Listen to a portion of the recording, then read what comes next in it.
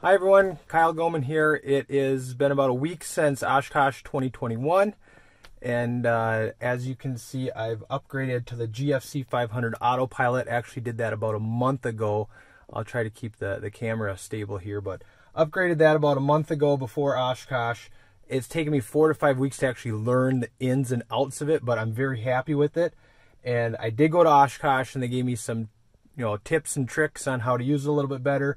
The approach mode was a little confusing for me at first, but I think I got that dialed. And then obviously you guys know I got the GI275 engine analyzer, and that mounts to that Bluetooths to my iPad. But I did get the update for this like right after Oshkosh. Flew to my Garmin dealer and paid them the $180 to do the software update. And I'll show you that here in a second. There won't be any audio. I don't have anything to record it, but just thought I'd share it because if you're like me, you like the technology, and that's one reason I like going to Oshkosh so much, because you learn so much just by going there. So hope you enjoy. Thanks.